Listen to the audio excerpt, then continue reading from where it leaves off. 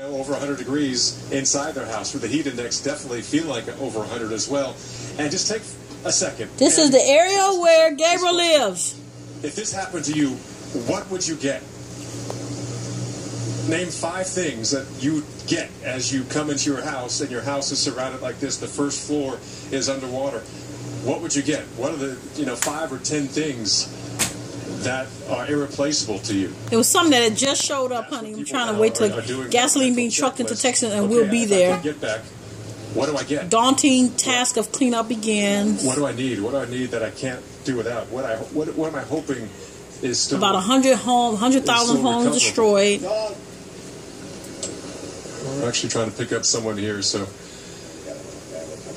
another family who's been in here trying to deal with the heat they have in their house. See, the upper floor windows are open, trying to get some air in the area. Confirmed house floodings are still ongoing. Attic's current stage is 108.36 and slightly falling. And Mark Barker's current stage is slightly, that's Barker and I-10. Some locations that will experience flooding, including Attic's Park 10, Eldridge, West Oaks, Spring Branch, West End Memorial.